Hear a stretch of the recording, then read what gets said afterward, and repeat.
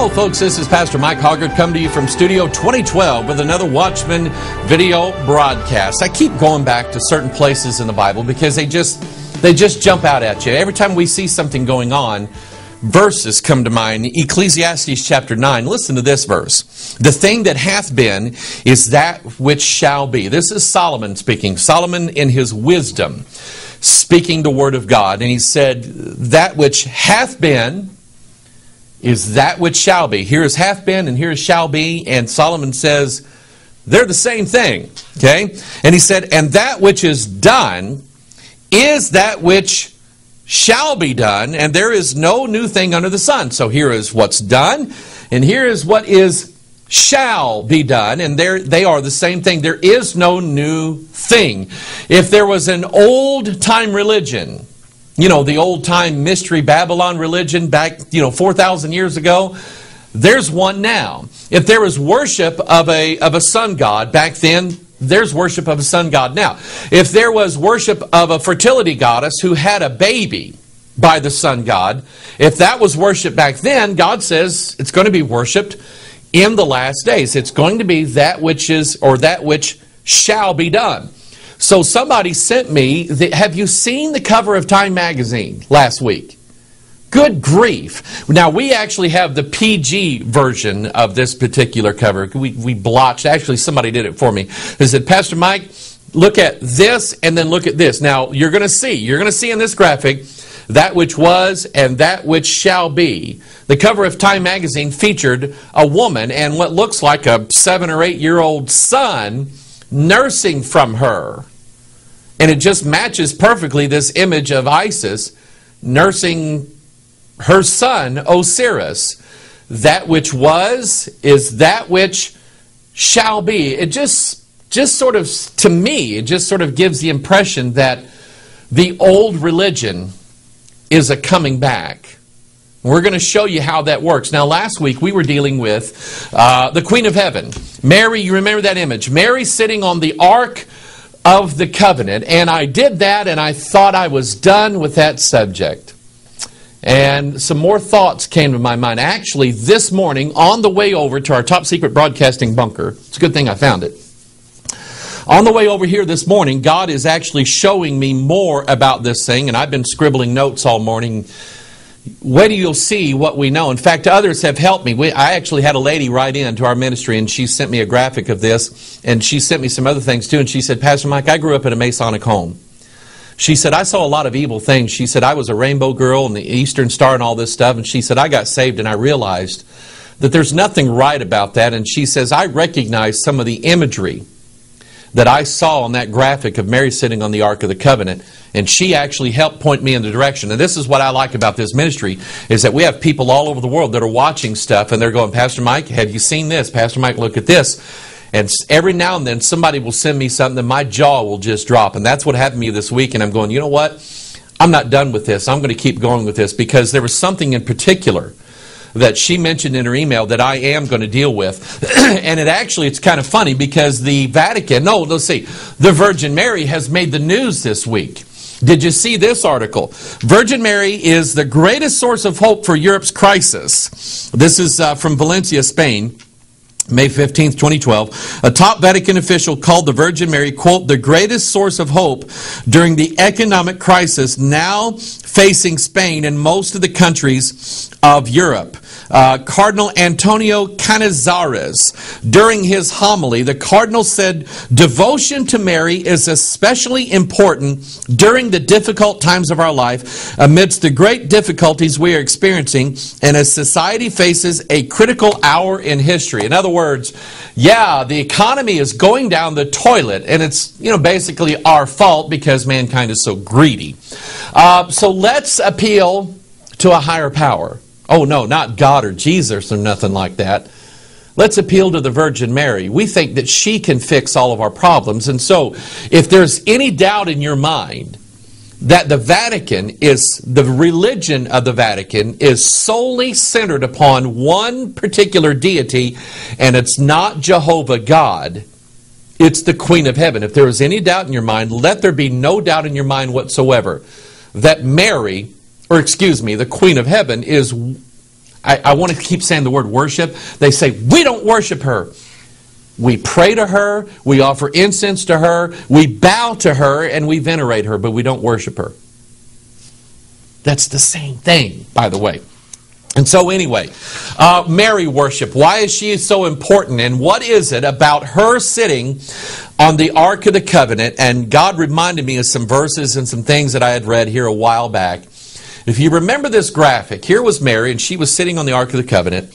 And there was an emblem there on the ark of three things. The Aaron's rod that budded, the bowl of manna, and the tables of testimony. In other words, the 10 Commandments on 2 tables of stone. I'm actually going to go to the Scriptures, and we're going to find out what these symbolize. And it'll make sense maybe in your mind why she is sitting on them. And trust me when I say to you, this is going to bring in something, and this is what God showed me this morning on the way over here this morning. This is going to bring in Todd Bentley, Rick Joyner, the New Apostolic Reformation, the Kansas City Prophets, the Pensacola Outpouring, why the ecumenical movement, why the finances of the world are in the trash, and why there's a move to bring one global currency, one world government, one world. The dominion theology that Sarah Palin apparently believes in and buys into, the dominion theology that says we're the church, we're the woman, and we're going to take dominion over the entire world and hand it over to Jesus Christ when He comes so He can rule and reign 1,000 years. We're going to understand why all of this is working right now when you see what I have to show you today. Let's look at the book of Hebrews. I love Hebrews. Hebrews is actually giving you an explanation of what is inside the Ark of the Covenant. In Hebrews chapter 9, verse 4, the Bible says, which had the golden censer and the Ark of the Covenant overlaid round about with gold, wherein was the golden pot that had manna, and Aaron's rod that budded, and the tables of the covenant, and over it the cherubims of glory shadowing the mercy seat, of which we cannot now particularly speak. And so I'm going to take these three items. We're going to see the biblical symbolism of them, what they represent in the Scriptures, and then we'll understand why Mary is sitting on them. We'll understand that when we look at this. First, let's go to Numbers chapter 17. Here's the story, okay? The elders of Israel. You know, Israel, they were always rebelling against something. As soon as God brought them out of Egypt, they started whining and moaning and complaining and murmuring. There was the gainsaying of Korah, and God showed them. He swallowed them up. Okay, there was even Miriam and Aaron rebelled against Moses, and of course, God afflicted her with leprosy. And then we have this other thing going on here where God just needs to show His people about His election and about who is in charge. And so the Bible says, and it came to pass that on the morrow Moses went into the tabernacle of witness, and behold, the rod of Aaron for the house of Levi was budded, and brought forth buds, and bloomed blossoms, and yielded almonds. Moses brought out all the rods from before the Lord unto all the children of Israel, and they looked, and took every man his rod.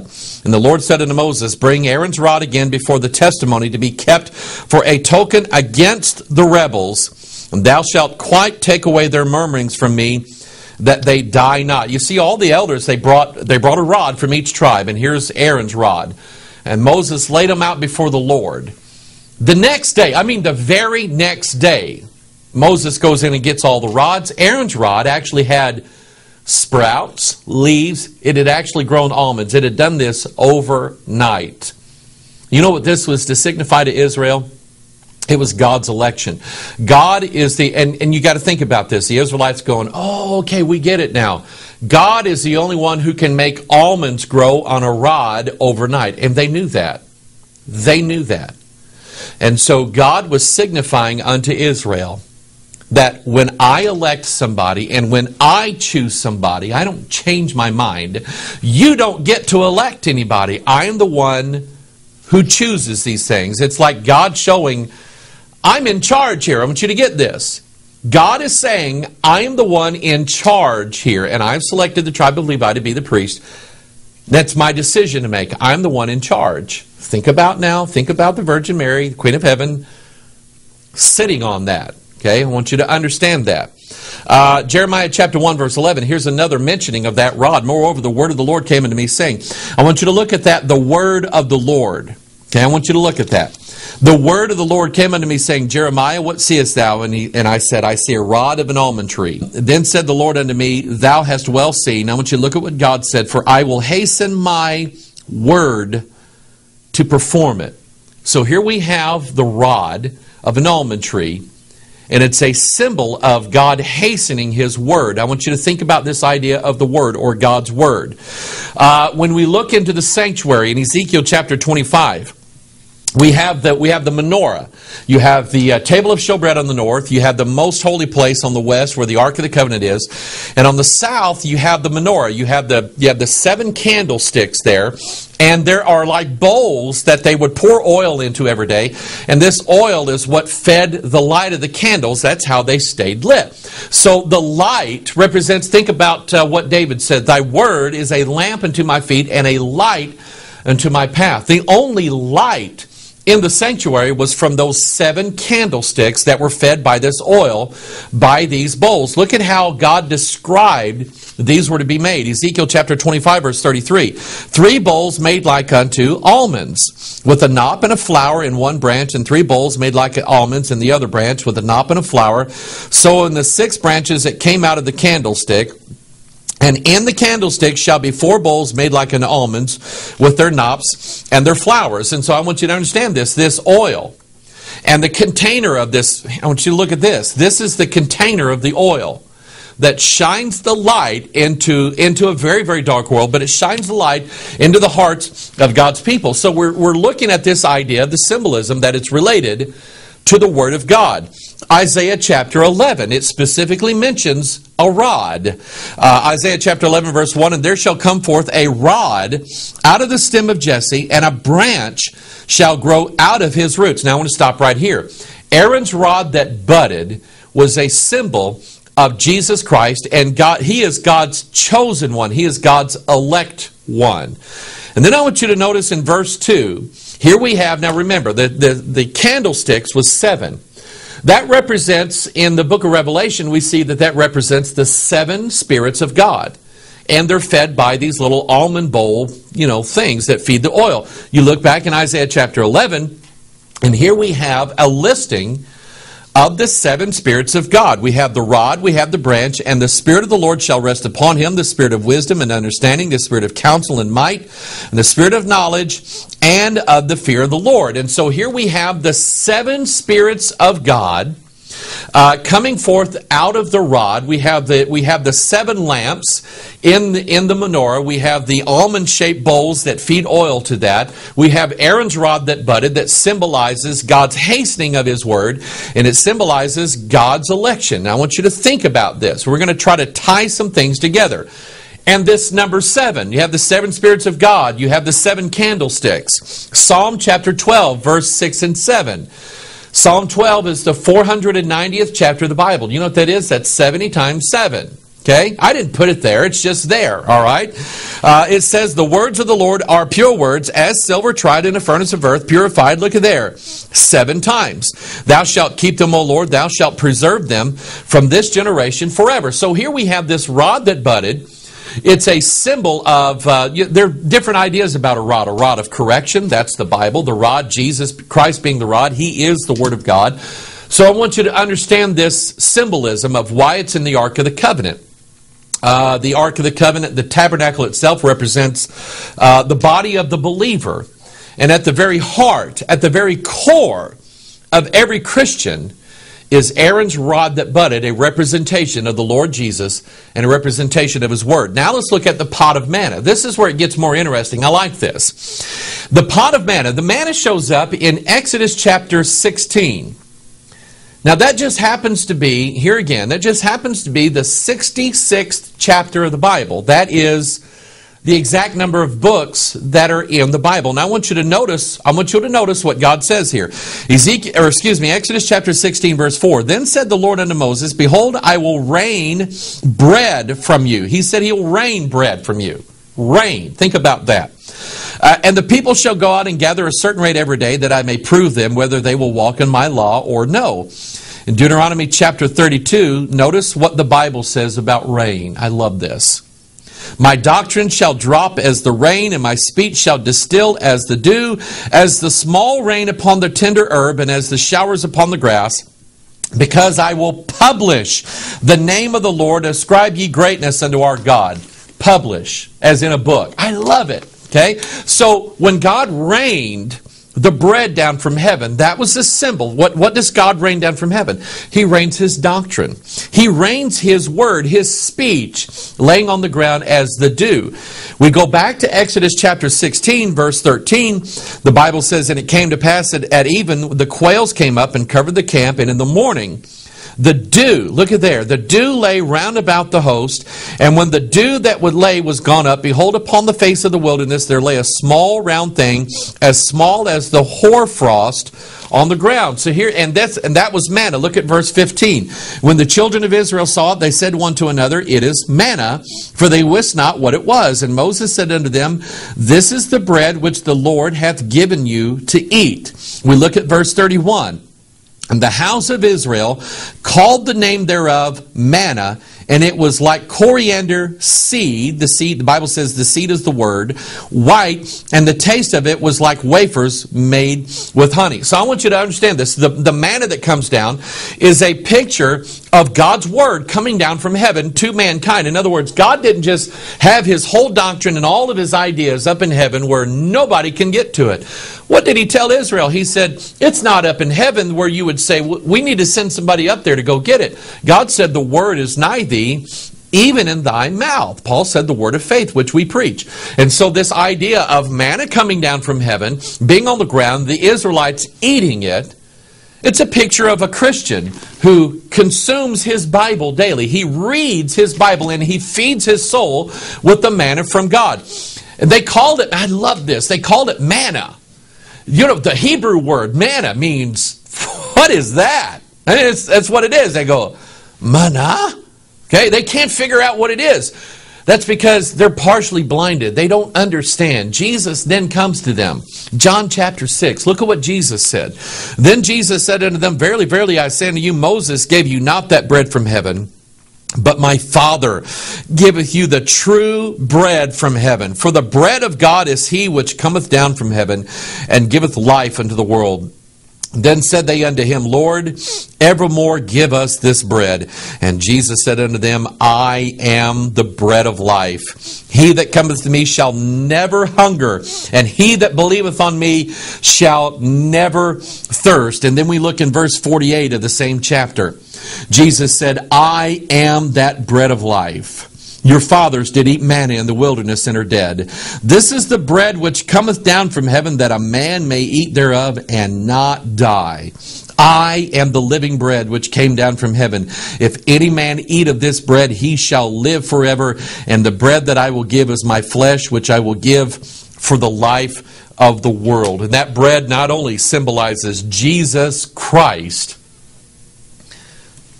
but it symbolizes the Word, the doctrine, the words, the speech of God coming down from heaven. Jesus, the Hebrew starts out, God who at sundry times and in divers manners spake unto us by the prophets, hath now in these last days spoken to us by His Son. And that the Son of God is the Word of God. Revelation 19 says that. John chapter 1 verse 1, in the beginning was the Word, and the Word was with God, and the Word was God. 1 John chapter 5 verse 7, for there are three that bear record in heaven, the Father, the Word, and the Holy Ghost, and these three are one. So we have Aaron's rod that budded, a symbol of Jesus Christ, and a representation of the seven spirits of God. We have the pot of manna, which represents Jesus Christ, represents the Word of God, the Bible. Are you getting where I'm going with this so far?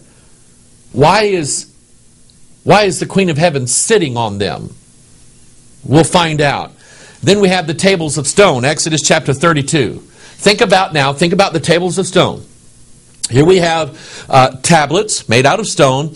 God took His finger and went and wrote. I don't know that they sounded just like that, but okay, use your imagination.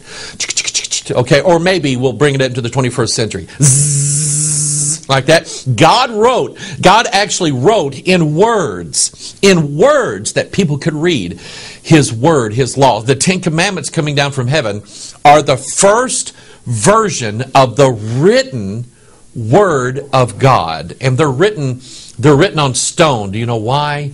Because once you write in stone, you can't take it away. And I want you to, in fact, let's look at this. Exodus chapter 32, verse 15. Moses turned, went down from the mount, and the 2 tables of the testimony were in his hand. The tables were written on both their sides, and on the one side and on the other were they written. And the tables were the work of God, and the writing was the writing of God graven upon the tables. You see, here's the idea. God wrote on stone, number one, because you can't take away from it. And then it says that He wrote it on both sides. Why? There's no room to add anything to it. God's pretty neat. I like that. Okay, so here comes Moses now with these 2 tables in his hand. He's a picture of something. By the way, these are the 10 Commandments. The 10 Commandments are first found in Exodus chapter 20. Remember, Exodus 16 is the 66th chapter of the Bible. Exodus chapter 20 is the 70th chapter of the Bible. Let's break those 2 numbers down. We have 7 and 10. 7 represents perfection or completion. When God wrote them on the stone, they're perfect, they're complete. You don't add to or take away from them.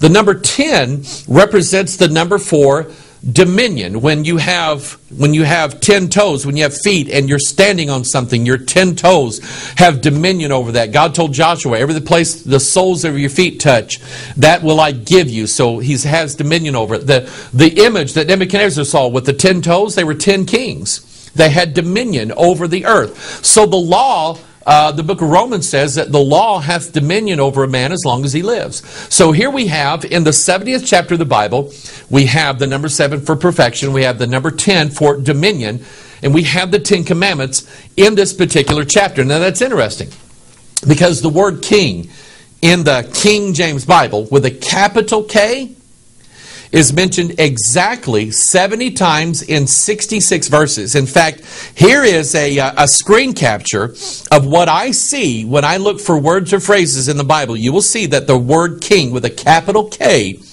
exactly 70 times in 66 verses. I just think that's neat. Okay, Revelation chapter 5 now. Here's Moses coming down. He's got the book in his hand.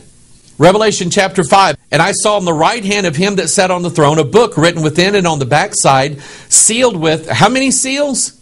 7. Oh, I just absolutely love this. So here's Moses. He's got the 2 tables of testimony in his hand. It's the Word of God. Here is God in heaven. In His right hand, He has a book written within and on the backside, just like the 10 Commandments, and they're sealed with 7 seals. There's another picture of the Holy Spirit again. It's sealed with that Holy Spirit of promise, the Bible says. And this is interesting because the word book or books in the King James Bible, here's the graphic, is 196 times in the King James Bible. You know what that is?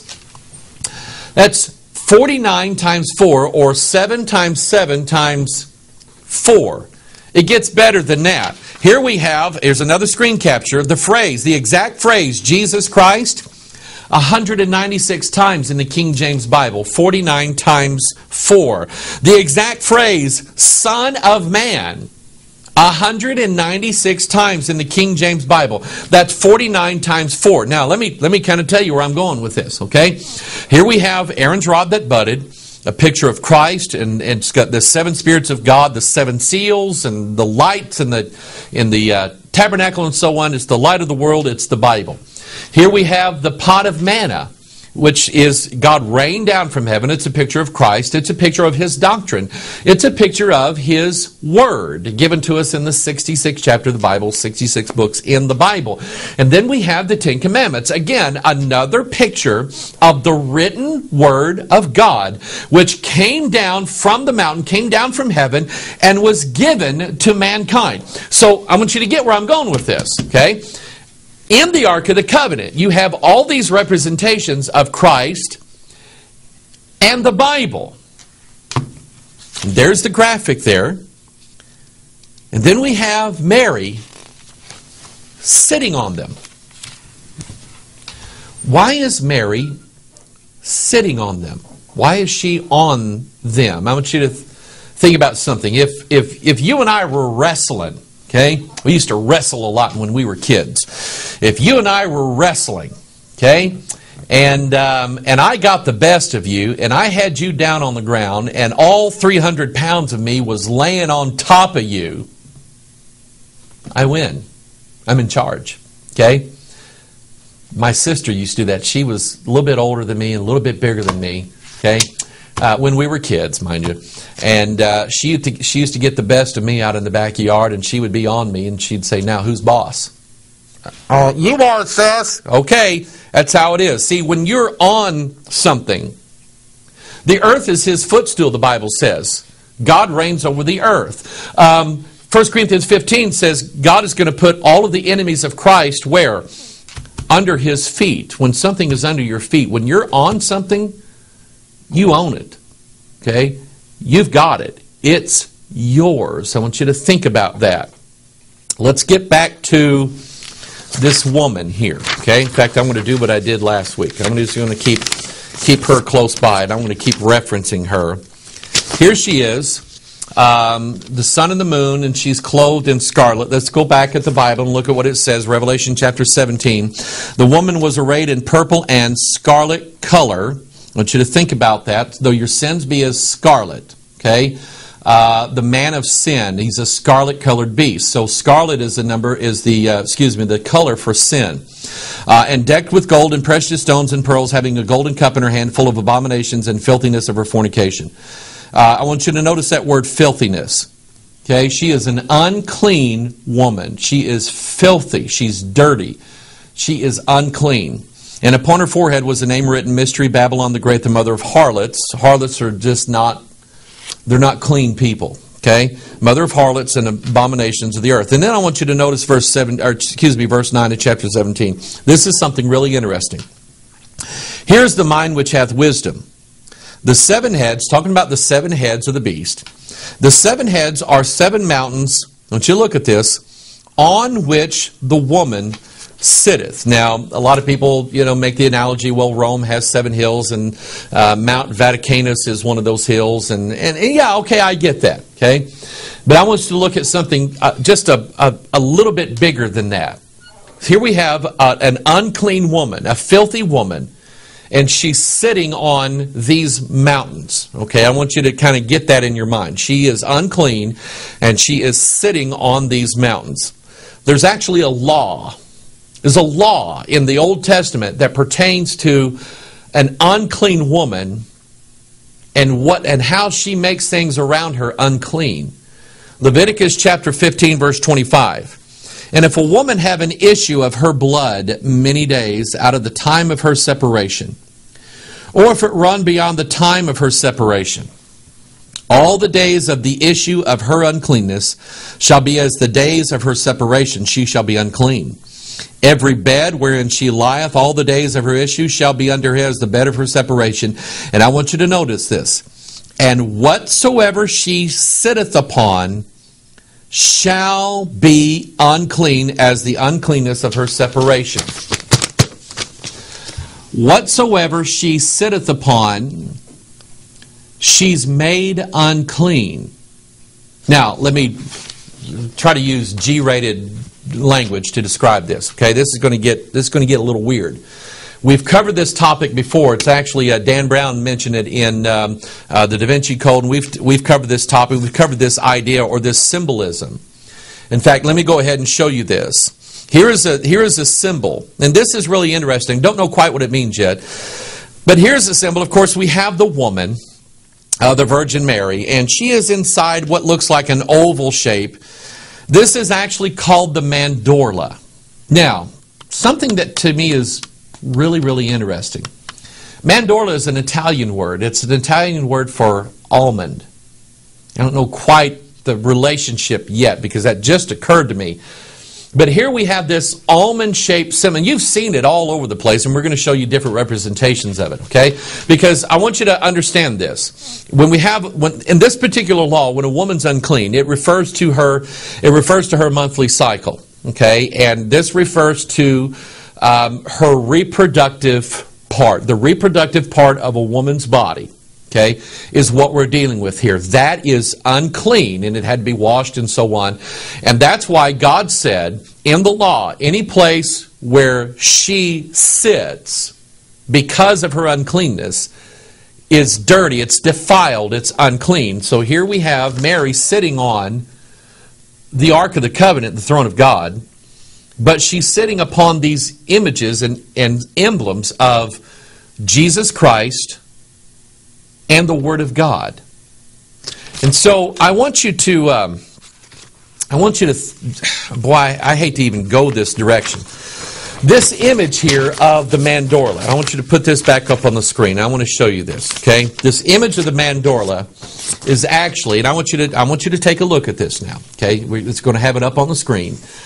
This image of the mandorla and the image of the woman in this particular picture here is actually, and I'm just going to say this, it's an anatomically correct emblem of a woman's reproductive organ, without actually coming out and saying this is a, okay? This is an anatomically correct image of the channel of birth, or the channel of a woman's reproductive part. It's the part of her that's unclean while she has or is going through her cycle that needs to be clean. Do you understand what I'm getting at here? Okay? Because as I mentioned a while ago, it's the channel of uncleanness, or it's the channel of birth. You see this image on Catholic churches, even some Protestant churches all over the place. Here it is in the form of a window, and you just stop and think about what this now represents. It represents what Dan Brown referred to in the Da Vinci Code as the sacred feminine. It's the woman is worshipped because of her ability to produce life, or to bring forth life. Okay, so you have a harlot woman and a harlot church, and this symbol is a symbol not only of birth, but of reproduction, but it's a symbol of uncleanness. And I want you to, here's another image of, you see it in the Catholic Church.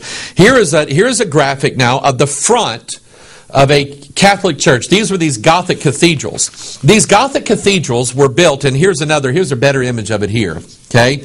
Now remember that this mandorla image is an image of the sacred feminine. I want you to understand this. Okay, try to use G-rated language here. Okay, the stonemasons, the Knights Templar, actually designed these Gothic cathedrals all over Europe, and that spread out into all over the world. These Catholic churches that are built like this. Okay, the entire Catholic Church is meant to represent the woman. And that's why they call it the Mother Church.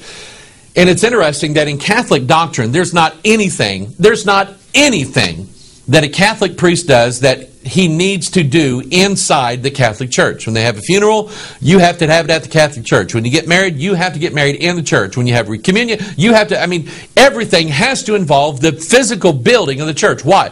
Because of the symbolism of it. The Catholic Church actually represents the womb. So I want you to get this, okay?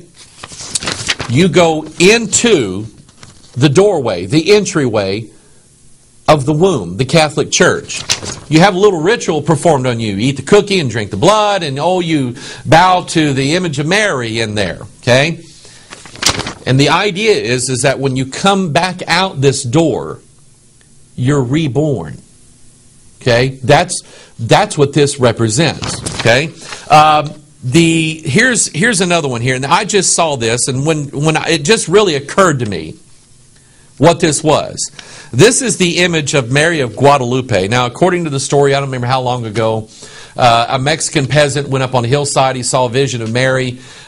He went into a trance. When he woke up, there was this blanket or this tapestry or something like that was covering him, and it had this image. It supposedly came from heaven or something like that. It had this image. I want you to look at this, okay? And I'm looking at this image one day, and it occurred to me what it was I was looking at. I was looking at an anatomically correct image of the reproductive part of a woman, and it represents her uncleanness, is what it represents. Catholics all over the world bow and they worship this. Okay? This is why I'm not a Catholic. This is not right. You say, Pastor Mike, that's vulgar. Absolutely, it's vulgar. I'm not the one that came up with it. People worship this thing, and this is their religion. It's a religion of vulgarity, and it's a religion of harlotry. Now, would you understand this? Let's get back to our picture here, okay? This is an unclean woman, and she is sitting on something. And according to law, whatever she sits on now is defiled, it's corrupt, it's unclean, it can't be used, it's no good. Okay? So I want you to see that. There's actually a story of this. Actually a story of this in the Bible. Okay? You remember Jacob marrying his two wives, Rachel and Leah. Okay? And Jacob leaves with Rachel and Leah and the concubines and all the children. And Laban comes out after him because one of them stole Laban's idols, his images. Okay? Stole his gods. I want you to think about that.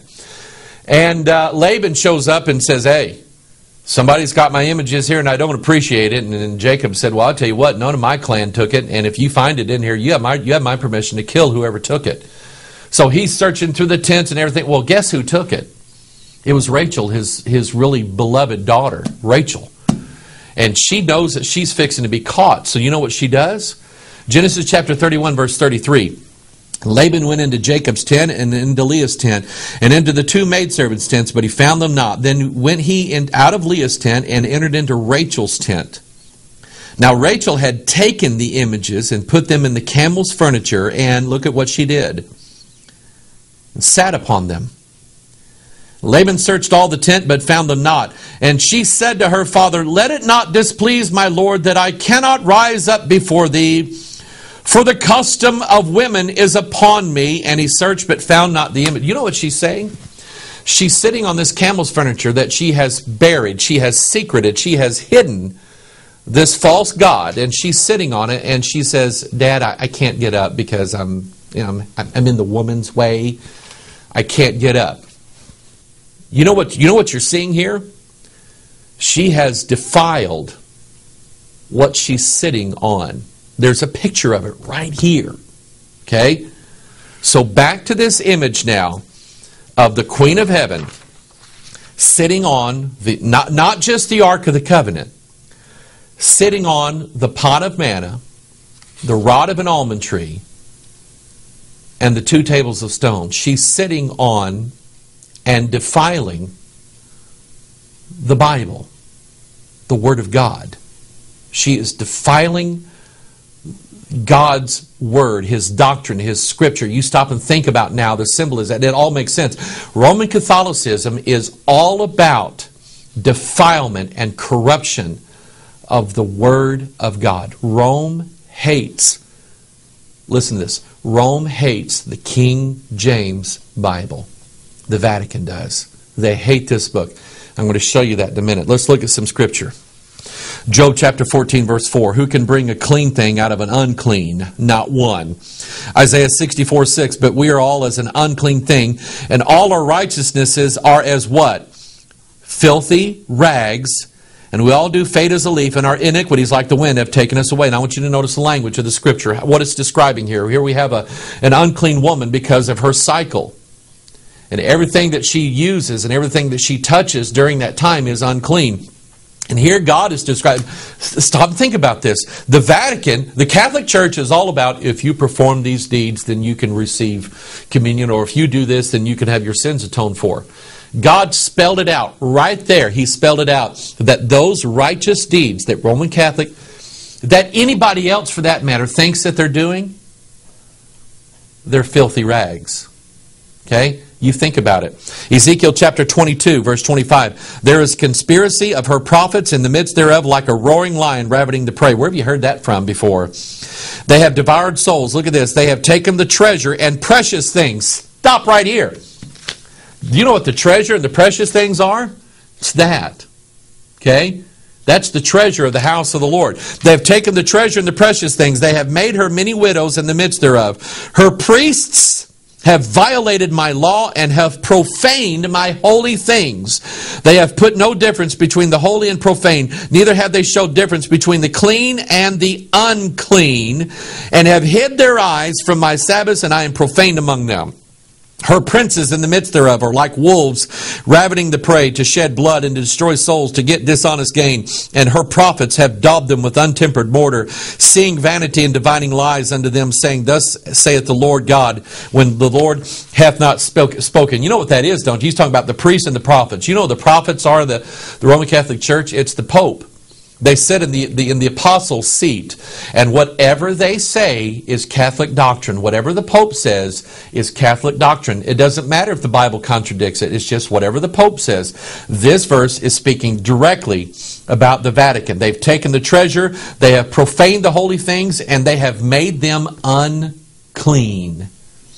Psalm chapter 106, verse 38, and shed innocent blood, even the blood of their sons and of their daughters, whom they sacrificed unto the idols of Canaan, and the land was, look at this, polluted with blood. Now think about this unclean woman, and she is in the pollution of her blood. Lamentations 4:14, they have wandered as blind men in the streets. They have polluted themselves with blood. Ezekiel chapter 7, verse 22, my face will I turn also from them, and they shall pollute my what? My secret place, for the robber shall enter in it and to defile it. They shall pollute my secret place. You know what was in the secret place? The Ark of the Covenant.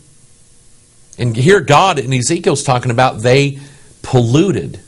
They made it unclean. She, sitting on the Ark of the Covenant, defiled the Ark and everything that was in it. Daniel chapter 11, verse 31, and arms shall stand on his part, and they shall pollute the sanctuary of strength, and shall take away the daily sacrifice, and they shall place the abomination that maketh desolate. Isaiah chapter 30, verse 22, ye shall defile also the covering of thy graven images of silver, and the ornament of thy molten images of gold. Thou shalt cast them away. Looky here. Looky here. Thou shalt cast them away as a menstruous cloth, and shalt say unto it, get thee hence. You know what God's saying? That these idols of gold are like a menstruous cloth. Think about it. A woman, an unclean woman, in her cycle, she is unclean, and everything that she sits on is unclean, and she's defiled everything in the pollution of her blood. And God said, it's just like a graven image of gold. It's just like a menstruous cloth. This Bible is amazing. This Bible, I've had more fun digging this out this week. Praise the Lord. Lamentations chapter 1, verse 17. Zion spreadeth forth her hands, and there is none to comfort her. The Lord hath commanded concerning Jacob that his adversaries should be round about him. Jerusalem, look at here, is as a menstruous woman among them. Isaiah 64, verse 6, but we are all as an unclean thing, and all our righteousness are as filthy rags, and we all do fade as a leaf, and our iniquities like the wind have taken us away. And then we are back to Revelation 17:4. The woman was arrayed in purple and scarlet color, decked with gold and precious stones and pearls, having a golden cup in her hand, full of abominations, and look at here, filthiness of her fornication. See, it kind of makes sense now, doesn't it? Okay? That which was is that which shall be. There is no new thing under the sun. God is accurately describing exactly what's up with the symbolism of Mary, the Queen of Heaven, Isis, the whore, the fertility goddess, and her almond, okay, sitting on and defiling not only, listen to this, not only the Ark of the Covenant, but the table, the pot of manna, the rod of Aaron, and the Ten Commandments. She has defiled, she has corrupted those things. I'm going to show you what this looks like, okay? Here is, according to, this is not my Hoggardology.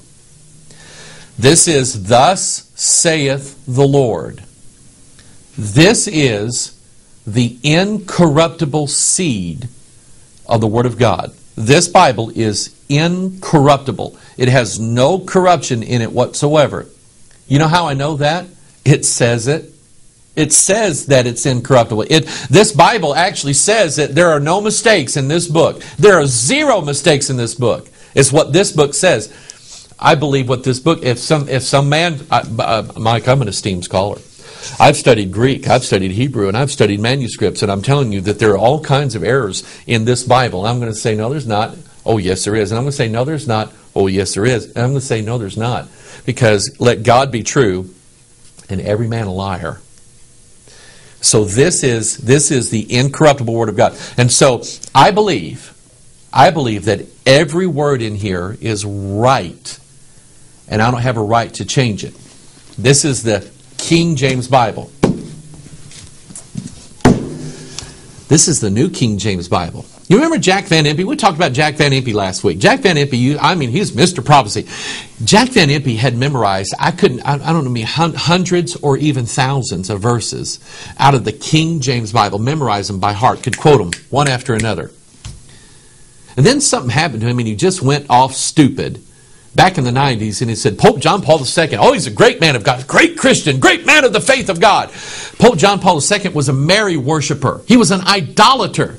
And so no, Jack Van Impe on his show says, this is the Word of God. And he's using the New King James Bible with this triquetra symbol on it. This is the Word of God. That's what he says. No, because this changes what this said. They're not the same book. And you know how I know? Because when, who was it? Thomas Nelson? Yeah, when Thomas Nelson put this together, they had to copyright it. You can only copyright it if it's significantly different from what it's based on. And they said, oh yeah, we've got thousands of differences in here. So they said, okay, you can have a copyright on it. And they copyrighted it. And they're telling the world this is significantly different than what it's based on. You know what? She corrupted it. She sat on it. She defiled it. And she corrupted it. That's what happens. And what is this based on? Let me give you a little lesson here, okay? King James Bible, based upon, I think it's called the Masoretic text of the Old Testament, and based upon the Textus Receptus of the New Testament, which is based upon the majority of the Greek manuscripts that we have out there, okay? I'm not an expert in text. This is what little bit I know, okay? Now, we have all these new Bibles here. Let me get my NIV, okay? My non-inspired version here, okay? We have my non-inspired version with whole verses missing. Okay, we'll talk about that. And both of these Bibles were actually, they represented a departure. Whereas the King James and the Geneva and the bishops and the Tyndale and the Wycliffe and Martin Luther's and all of these other versions before the King James were actually based upon one particular group of manuscripts that had been preserved for thousands of years through the priesthood of the Old Testament or the priesthood of the believers in the New Testament. These versions and the Message Bible and the Holman Standard and the New English Version, the Common English Version, and all the other perversions of the Bible, they actually represented a departure from basing, even the New King James, represented a departure from basing themselves upon the same manuscripts that the King James was based upon. They went a different direction. They actually based themselves upon two primary Greek documents. One of them was called, you're going to like this, Vaticanus. You know why it was called Vaticanus? Because the Vaticanuses have it. It's in the Vatican. It's in the Vatican Library. They don't let very many people see this thing. In fact, most people, even most scholars that have examined the Vaticanus, have never seen the original document, and they've never seen the complete document. There's parts of it that the Vatican will never let human eyes rest upon. Never let them do it.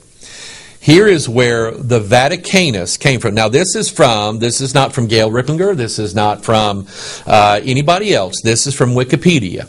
Okay, you don't like that. This is the source of information. You don't like it? I can't help it. But here's what Wikipedia said. Okay, they said concerning the Vaticanus. You can look this up. It was at that point that scholars realized the text of the Vaticanus differed from the Vulgate and the Textus Receptus. So here we have Here we have the Vaticanus, okay? Well, I like playing with pictures today. Here we have the Vaticanus, okay? And according to Wikipedia, Wikipedia said that the Vaticanus is significantly different than what the Textus Receptus was based upon. Okay? Then it goes on to say, current scholarship considers the Codex Vaticanus to be one of the best Greek texts of the New Testament, with that of the Codex Sinaiticus, we're going to talk about that in a minute, as its only competitor. Until the discovery by Tischendorf of the Sinaiticus text, the Codex was unrivaled. It was extensively used by, here we go, Westcott and Hort, and their edition of the New Testament in the original Greek in 1881. The most widely sold editions of the Greek New Testament are largely based on the text of the Codex Vaticanus. So, the new Greek texts that are floating out there, Metzger's and the Nestle-Aland text, and I don't know how many of them there are out there, they are primarily based upon, and the versions now that come out of them are primarily based upon the Vaticanus document, the one that is owned by the Vatican. That's where they came from. And we have two guys named Westcott and Hort. Let me give you a little history here. Westcott and Hort were commissioned by the King of England because the king thought that maybe we ought to update some of the language of the King James. And only the king had a right to do that because, remember, it was under a royal letters patent. And nobody but the king could commission this. So he said, Westcott and Hort, you're the two guys. We want you to handle this. And they said, So you know what they did? They decided not to just update the language of the King James. They said, we're going to go a completely different route because the King James is based upon the Textus Receptus, and we don't like it. We're going to go with the Vatican Greek text. And they decided that they couldn't just revise the King James. So they came up with a completely new Bible called the Revised Standard Version, the RSV. That's what they came up with. That was their baby. And every Bible that has been produced that does not stem from the Textus Receptus or the King James line comes from Westcott and Hort, who got it from the Vaticanus. Then we have the Sinaiticus. And here is, the Sinaiticus was found in a trash can in a monastery in Mount Sinai. The monks had it, threw it away. Tischendorf found it back in 1800s, and he went, oh, look at this. Okay, here's what Wikipedia says. According to Tischendorf, Codex Sinaiticus was one of the 50 copies of the Bible commissioned from Eusebius by Roman Emperor Constantine after his conversion to Christ. Now, let me just kind of explain what this is, okay? Do you remember when you got saved? I remember when I got saved. I got saved because, man, I tell you what, I realized that I was going to hell. I was going to burn in hell forever. And I got down on an altar and I said, God, you saved my soul. I was 9 years old. Okay? Do you remember when you got saved? You got saved because the crushing weight of your sin was condemning you, and you knew you were headed for hell, and you said, God, save me. That's not how Constantine got saved. You know how Constantine, converted to Christianity? He was a pagan. He was a pagan. You know how he got converted? He saw a sign up in the heaven. He saw a symbol of the Chi-Rho, this ancient symbol. He saw that up there. And he saw writing underneath it that said, in this sign, conquer. And he said, oh, that looks like a cross. I think I'm a Christian now. I think God wants me to conquer the world. And that's how he became. And so he said, that statue of Jupiter, that's St. Peter now. That's what he did. He converted everything from pagan names to quote-unquote Christian names. Constantine was not a born-again Christian. But now, at this point now, the religion of Rome is his religion. And he orders 50 copies of the Bible to be written up in Greek. Okay? He's 50 copies. Eusebius is in charge of this. And so here's what happens. Already, because Paul said, for we are not as many which corrupt the word of God. Already in Paul's day, there were people, the Gnostics, they were taking these Greek manuscripts that had been written, that had been floating around, and they were looking at that and they were going, you know what, we don't like that. Because we don't believe that Jesus is God, and we don't believe anything like that. And so you know what they did? they started taking things out. They started eliminating things out of these. And the 50 texts that Eusebius had drawn up for Constantine matched what the Gnostics believed. They didn't believe that Jesus was God. You want proof of that? Go read 1 John 5:7. For there are three that bear record in heaven, the Father, the Word, and the Holy Ghost, and these three are one. And that verse is missing out of the Sinaiticus, out of the Vaticanus, and it just happens to be missing out of all these Bibles too. Acts chapter 8, verse 37. Here's Philip and the Ethiopian eunuch. The Ethiopian eunuch says, "What doth hinder me to be baptized?" And Philip said in Acts chapter 8, verse 37, "If thou believest with all thine heart, thou mayest." And he said, "I believe that Jesus is the Son of God." And so then they went, that verse is missing out of the Vaticanus, out of the Sinaiticus, and thus out of these Bibles. Matthew chapter 17, verse 21. Mark chapter 9, verse 29. You know what those are?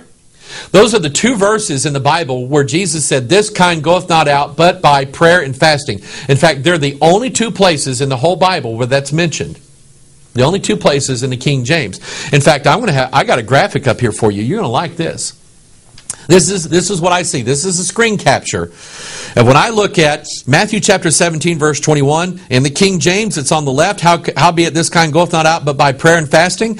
I want you to look there at the empty slot where the NIV is. It's gone.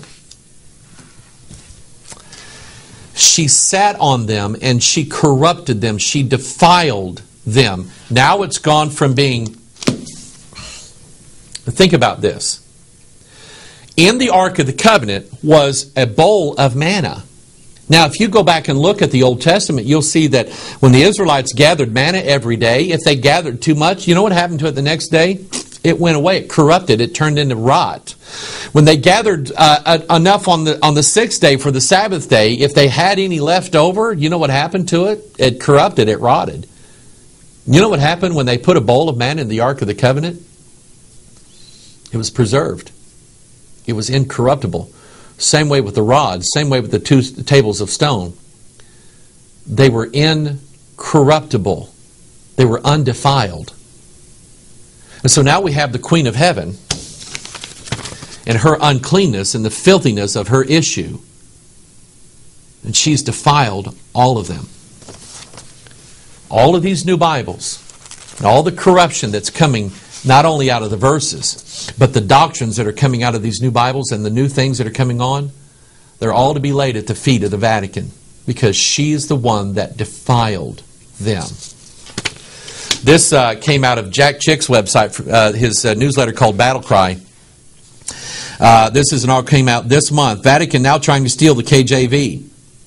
And here's a quote: "If it had not been for the Catholics of the 1500s, there would be no King James Bible. If it were possible, 60 million corpses would be turning over in their graves in response to the arrogance of this lie."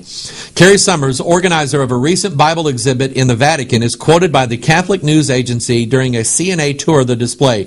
Summers goes on to explain many of the original Bibles that form the basis of the King James Bible came from Catholic priests. Are you kidding me? You know what they're trying to say? Watch this now. Remember? This, by the way, this is not her throne. She has no business there. It's not hers. She has no business sitting on and ruling over the Word of God. She has no business with that. Now the Vatican comes out and says, that King James Bible, yeah, that was us. Have you seen their commercials? The Vatican's putting out commercials in America going, "The Catholic Church, we actually formed the Bible. That was our work. We did that." No, she didn't. Now she's trying. Now, watch this, okay? King James in 1604 gathered these scholars together. The Vatican tried to get that thing broken up. They tried to stop that Bible from being translated and produced. And they've been working against this Bible ever since. Westcott and Hort come up. Yeah, let's get people away. King James is the only Bible in English. Westcott and Hort show up, and the train starts rolling of all the other translations that are pulling everybody in the church away from the incorruptible Word of God. And now we have the Vatican. We have the Vatican in their gall showing up and saying, "Oh, the King James, you like that? That was us." Yeah, with most of the documents that it was based upon, we wrote them. Yeah. And then there's this article, came out 2005. Catholic Church no longer swears by the truth of the Bible. The hierarchy of the Roman Catholic Church has published a teaching document instructing the faithful that some parts of the Bible are not actually true. Catholic bishops of England, Wales, and Scotland are warning their 5 million worshipers, as well as any others drawn to the study of the Scripture, that they should not expect total accuracy from the Bible. We should not expect to find in Scripture full scientific accuracy or complete historical precision, they say in The Gift of Scripture. The document is timely, coming as it does amid the rise of the religious right, in particular in the U.S. The article goes on to say, in the document, the bishops acknowledge their debt to biblical scholars. They say the Bible must be approached in the knowledge that it is God's Word expressed in human language, and that proper acknowledgement should be given both to the Word of God and its human dimensions. Okay? They say the church must offer the gospel in ways appropriate to changing times. Then they say we should not expect total accuracy from the Bible in other secular matters. They go on to condemn fundamentalism for its intransigent intolerance and to warn of significant dangers involved in a fundamentalist approach. She's defiled it. The Vatican, the Queen of Heaven, has issued a statement saying the Bible is so corrupt. You shouldn't believe everything that it says. However, when the Pope comes in and he listens to me, what he says is true. Everything that he says is true. She truly is sitting on and thus defiling the very Word of God. And she's sitting on the throne. Somebody sent me, they said, Pastor Mike, you got to look at this. I want you to look at this graphic again. And I want you to notice the symbolism of Mary and her 2 arms coming down. And I want you to notice the sun, that was the monstrance. And I want you to notice here the crescent moon. I want you to take a good look at that, because she said, Pastor Mike, I grew up in a Masonic home. And she said, I know Mason symbols.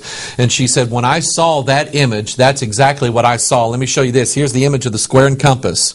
You get it? You get it? Okay? What she's doing here is showing the Masonic emblem of the square and compass, including the sun in the middle. Here's another one. This is like a Masonic engraving or something like that. The square and the compass. Notice the semicircle shape of the crescent moon with the sun in the middle of it. That's the Virgin Mary. And oh, you're going to like this, okay? Somebody else sent me this one. They said, Pastor Mike, here's the Virgin Mary doing this, and she's got this big thing in her chest.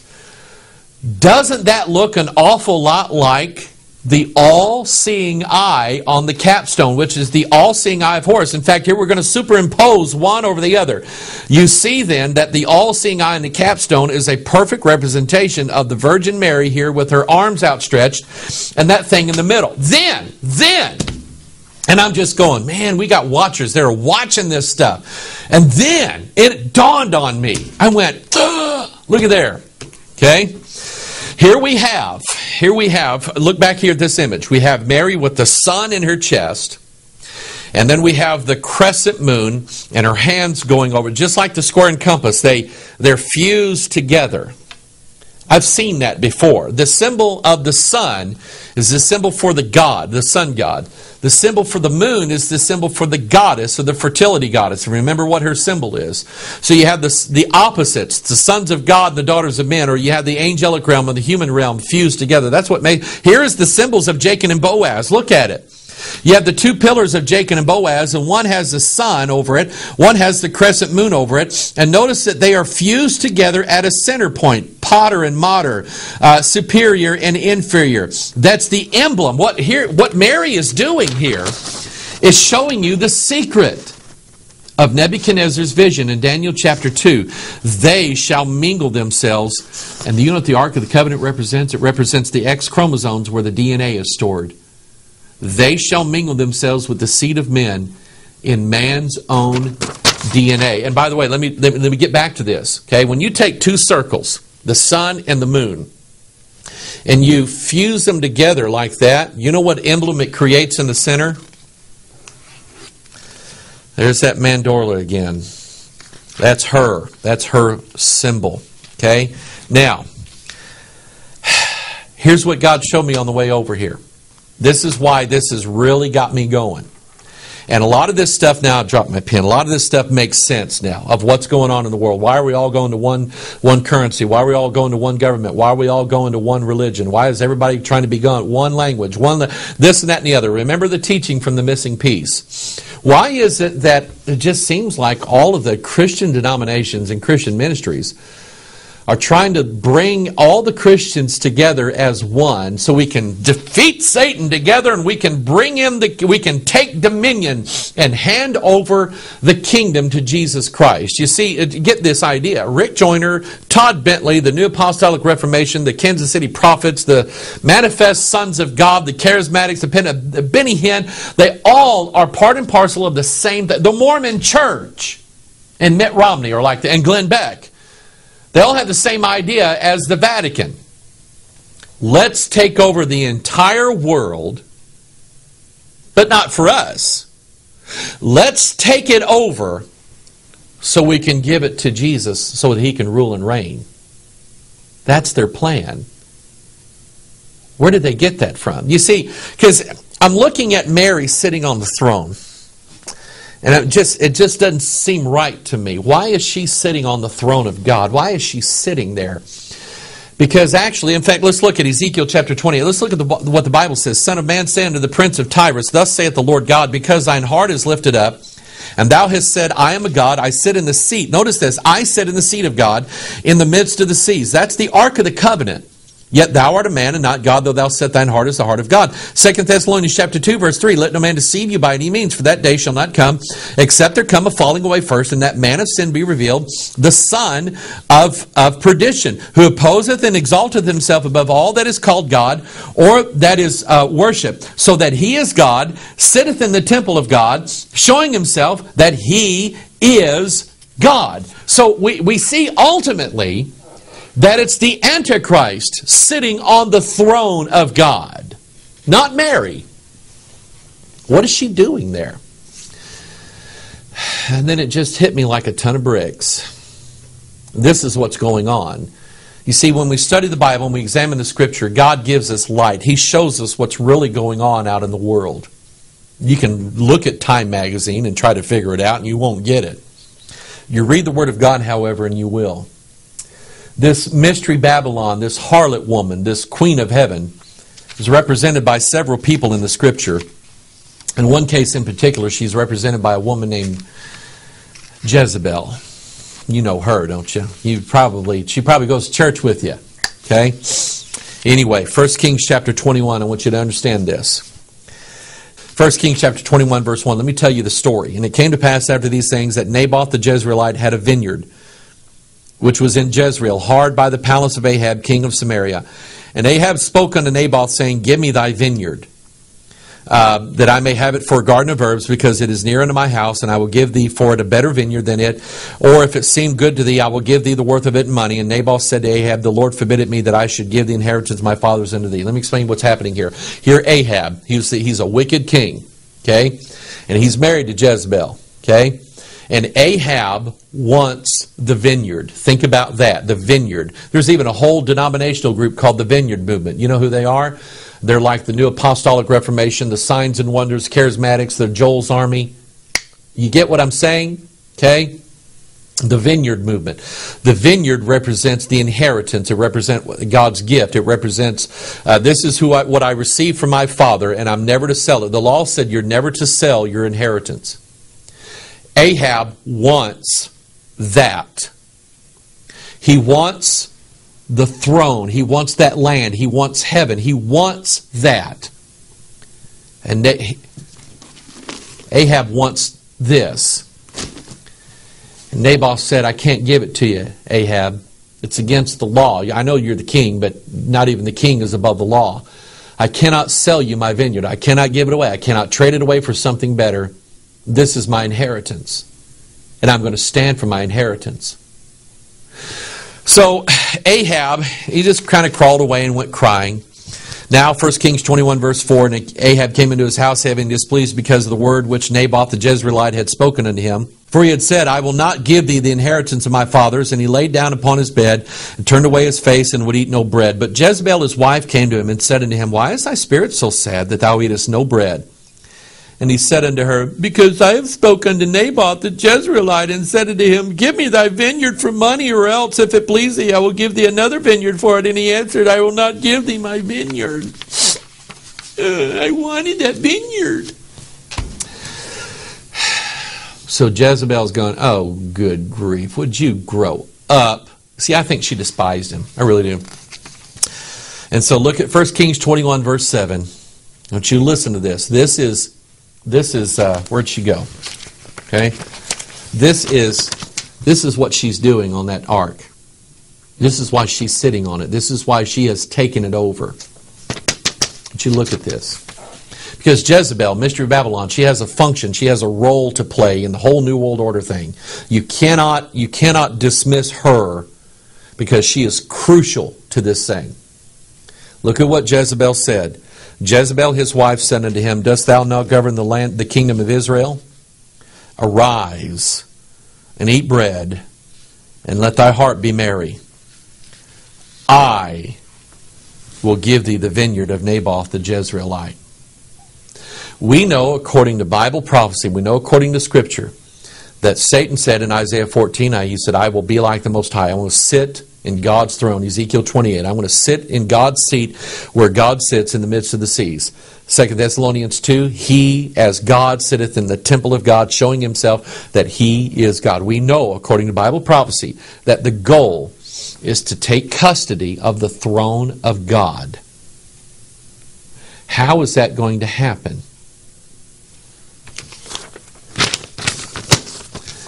She's going to get it for him.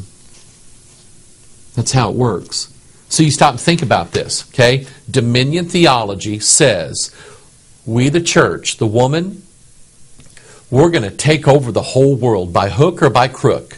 We're going to take over the branches of government. We're going to take over the banking institutions. We're going to restore this to the kingdom of God. Bless God. And they sound real religious. And, oh yeah, that's what God wants us to do. And so the whole dominion theology and the Vatican is behind every bit of that. Rick Joyner, he's a Knights of Malta. Go look that up. It's a Catholic organization. Rick Joyner and Todd Bentley and the whole lot of them in Joel's Army, all about dominion theology. The Mormon Church, about dominion theology, about taking over everything so we can hand it over to Christ so he can return and reign one of these days. Are you kidding me? It's about Jezebel saying, if you can't get it, Ahab, I'll get it for you. Jezebel didn't want the vineyard. Her role and her job was to take it over so that her husband could have it. Do you get it now? You understand? You understand now why she's sitting here. This is the Catholic's way of showing. This is the Vatican. This is the devil's way of showing you. Mystery Babylon, her way of showing you. We're going to take it all over. We're going to own every bit of it, and nobody is going to stand in our way, including you righteous fundamentalist people who believe the King James Bible. We will destroy. You know what they did with Naboth? She had him destroyed. We will destroy every one of you, and we will take this over because Lucifer wants that throne to give it to the son, the child of the devil, the Antichrist himself. That's what this is all about. Okay? And you know what? You want to keep reading these perversions of the Bible? You go right on ahead. You want to join the Masonic Lodge? You go right on ahead. You want to join all the cults, the Mormons, everybody else, the New Age movement, Seventh-day Adventist people, you want to join all that stuff, you just be my guest. Okay?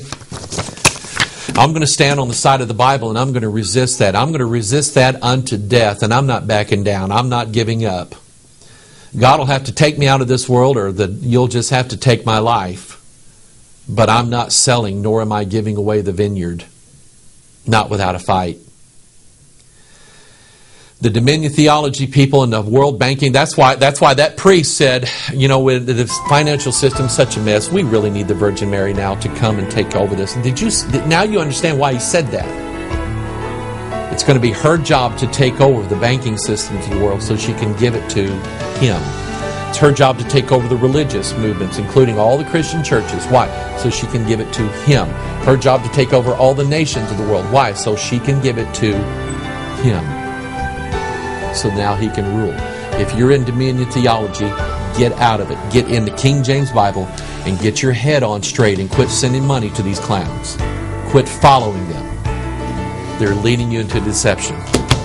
All right, I think now I'm done with the Queen of Heaven for a while. All right, I've actually got more here to talk about, but we're out of time. God bless you. This is Pastor Mike. I love you.